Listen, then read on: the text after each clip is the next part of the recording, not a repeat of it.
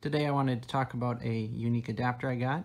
It's a PoE adapter that goes from a Ethernet jack on one side to a USB jack on the other side, and you can use it to connect your smart home devices and Raspberry Pis to your network, as well as delivering power all over the same micro USB cable.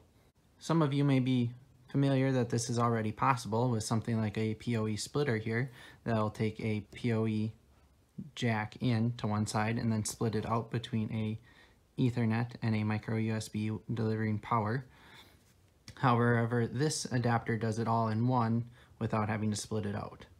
Of course, with a PoE splitter, you end up with two cords, which means that you end up using both ports on your Raspberry Pi, and it also requires an additional adapter to convert the Ethernet back down to a micro USB.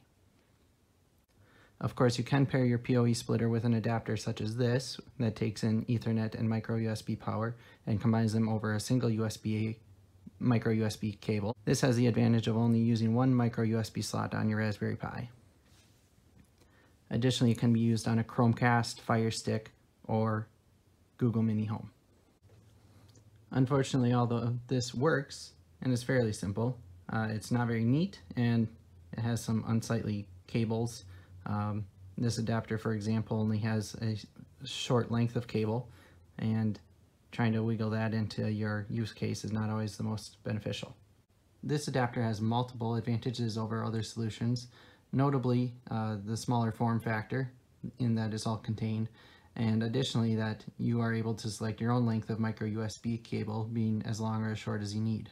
It'll work with Chromecast, Chromecast Audio, Google Home Minis, and Raspberry Pis. I've tested it with the Chromecast, with the Google Home Mini, as well as the Raspberry Pi, and I'm currently using the Raspberry Pi 24/7 with this solution.